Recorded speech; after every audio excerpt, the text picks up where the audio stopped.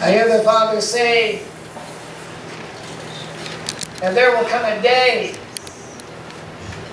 that we, and when He says we, He's talking about Himself and you.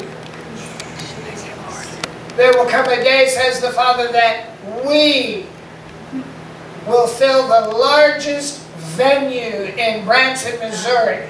Yeah. And I'm going to redefine the prophetic footprint of southern Missouri by what happens in that place. Yes. Amen. Don, the Lord says that you are Boaz. And Warren, the Lord says you are Jacob. You are the columns in the restoration temple that I'm raising up in this area. And I see the two of you seated in the front of this venue at the platform, and the people are pressing in to get into this meeting. And as they come in, it's like stepping in to a pressurized atmosphere of God's glory, and they're instantly healed when they come in. Amen.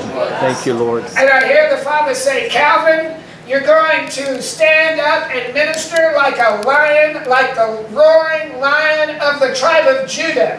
And as you minister, the Lord says you're going to smote hip and thigh the demonic forces of the enemy that have tried to impede what God is wanting to do in this area.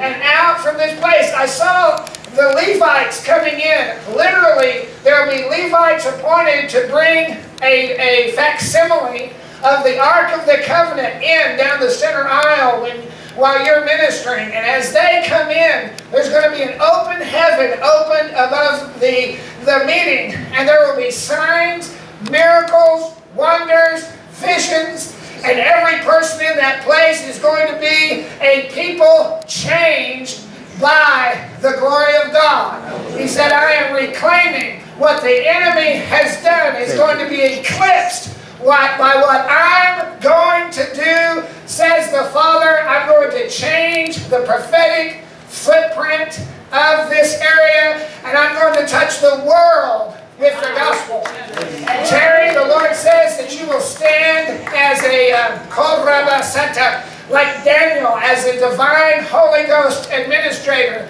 of teams and teams and teams of prophetic ministers. And as they leave the meeting, the people will press through the prophetic people and get prophesied to. Personal prophecy after personal prophecy. And there will be thousands of people that will come and hear by the divine Holy Ghost administration. And they'll go away and implement those words around the world. And it will reverberate and it will resonate around the globe, says the Father. For I'm reclaiming my territory of Branson, Missouri and southern Missouri. And I'm going to do a thing, and I'm going to bring about apostolic truth and apostolic justice, says the Father, and I will not be denied. Amen.